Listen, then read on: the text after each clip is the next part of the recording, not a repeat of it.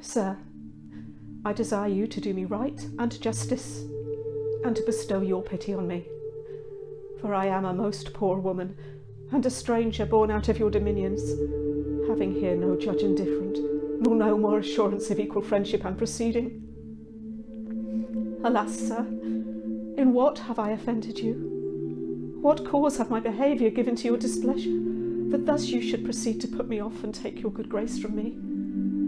Heaven witness, I have been to you a true and humble wife, at all times to your will conformable, ever in fear to kindle your dislike, yea, subject to your countenance, glad or sorry, as I saw it inclined.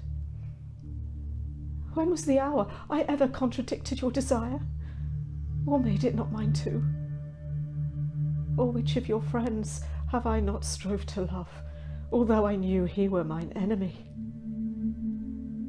What friend of mine that had to him derived your anger did I continue in my liking? Nay, gave notice, he was from thence discharged. Sir, call to mind that I have been your wife in this obedience upward of 20 years, and have been blessed with many children by you.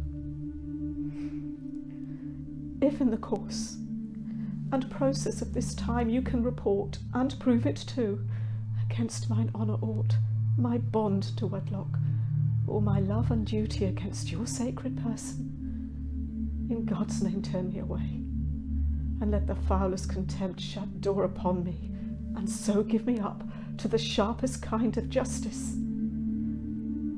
Please you, sir, the king, your father, was reputed for a prince most prudent, of an excellent and unmatched wit and judgment.